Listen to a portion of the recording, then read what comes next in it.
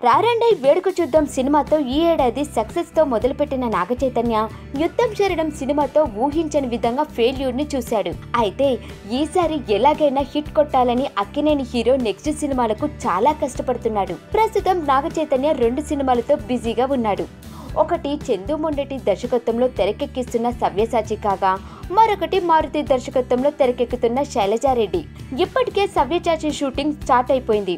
ఇక Sailaja Reddy pre production పనుల్లో చాలా బిజీగా ఉంది.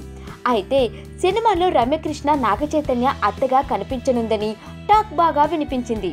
అయితే అది ఎంతవరకు నిజమో తెలియదు కానీ ప్రస్తుతం ఆమెను రీప్లేస్ చేశారని మరొక టాక్ బాగా వినిపిస్తుంది. ఆమె స్థానంలో శ్రీదేవిని ఎంచుకున్నారని వార్తలు వస్తున్నాయి. అసలే తెలుగు సినిమాలో నటించటానికి అంతగా ఆసక్తి చూపని శ్రీదేవి ఇప్పుడు నాగ చైతన్య సినిమాలో నటించటానికి ఒప్పుకుంటుందా అనే టాక్ కూడా బాగా వినిపిస్తుంది.